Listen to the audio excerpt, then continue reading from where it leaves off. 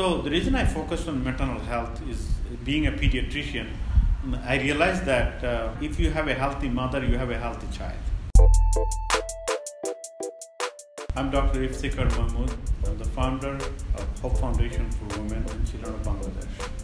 20 years back, I started this Hope Foundation with a mission to help the underserved people of Bangladesh, especially the rural area of women and children. I started as like an outpatient clinic, one room with a volunteer physician.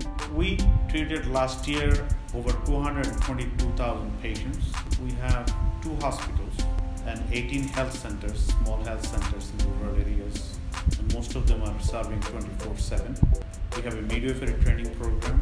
We also have a maternity hospital under construction as well as a research center. We have a lot of field work that we do, as well as we are a leader in the obstetric fistula care in Bangladesh.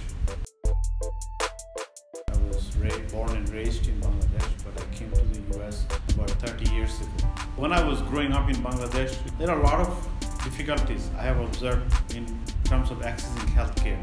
So I was very motivated to go to medical school, and I was very fortunate, and I'm very grateful to this country for giving me the chance to get some top-rated education and training.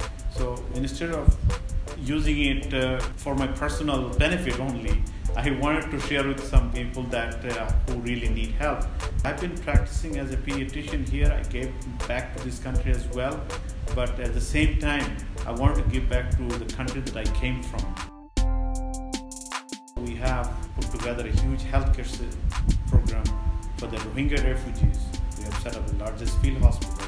Also, we have been running many sexual and reproductive health centers. It is not easy access area. It's a rural area.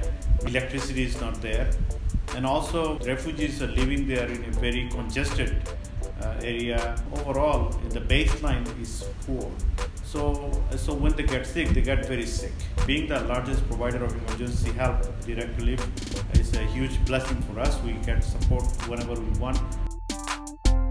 From Bangladesh in next 10 years, we want to eradicate obstetric fistula.